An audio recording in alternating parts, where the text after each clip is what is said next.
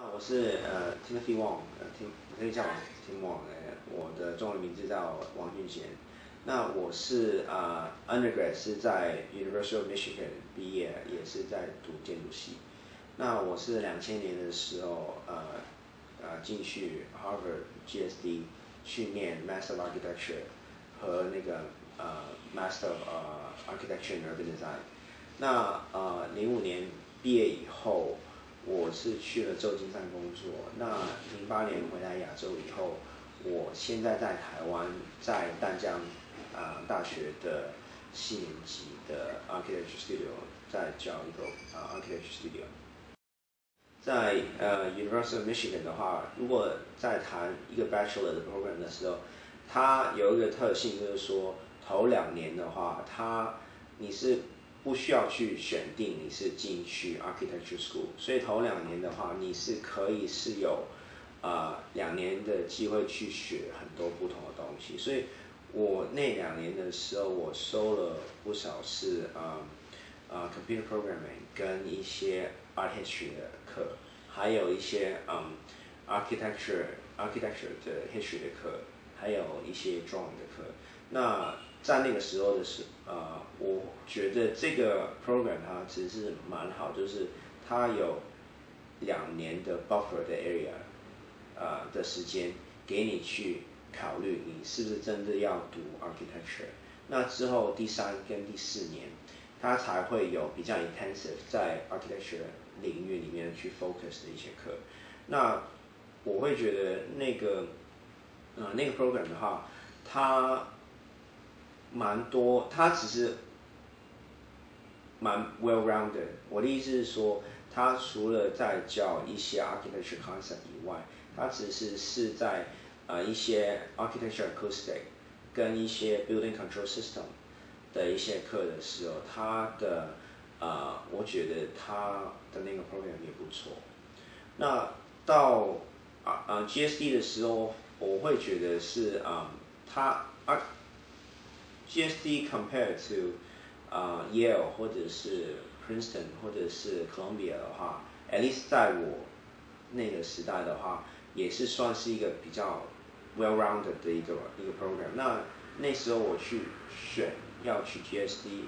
也是因为它有一个很大可能性，就是说你可以除了是 GSD 以外，你可以去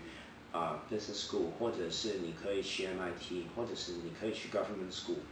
去读其他课程。那我自己的经验是，我是先考进去 MArch， 我是考进去 MArch 1， 我是第2年以后，我才决定要去读 Urban Design， 因为我在那时候发现我自己追求的 architecture 的话，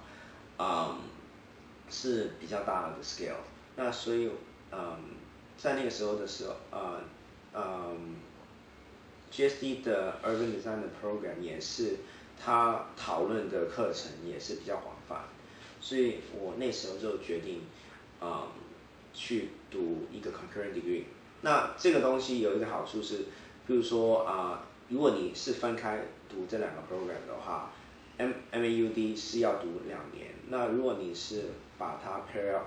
跟 architecture 一起来做的话，一起来读的话，它只是需要 additional 1年就可以拿到 MAUD 的那个 degree。我会觉得，其实如果是在谈 GSD 的话，其实它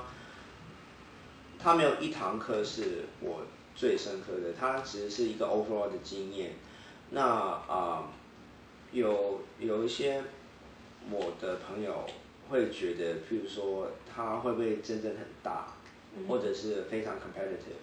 那我反而是会觉得，你进去到 GSD 的时候，其实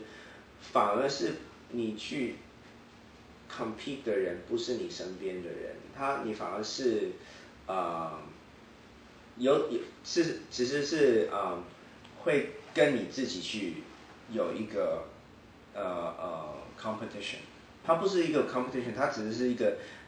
你一定要有很强的 self motivation， 应该是这样子说，你才有办法去在那个环境里面生存。因为其实它跟其他地方我会觉得有点不一样的是，其实我不会觉得你不能等老师去教你，你不能等在 studio 的时候，你会 expect 老师会帮你解决你 architecture 的问题，而反而是你要自己去寻找自己的答案。那之后只是你去争取在 studio 的时间，去跟老师去沟通。如果你没有东西的话，其实很多时候那个老师其实就 just walk right past， 其实他也不会觉得你应该在 GSD， 因为他们觉得是你到了 GSD， 就是每一个人到 GSD 的时候已经到某一个程度，所以他对于你自己的 self discipline， 是对自己的 self motivation 是非常非常主要一个动力。所以我觉得这个是我觉得从 GSD 毕业以后可以拿到的一个最重要的东西，就是一个 self motivation， 跟一个对自己的一个要求，还有就是 independent thinking。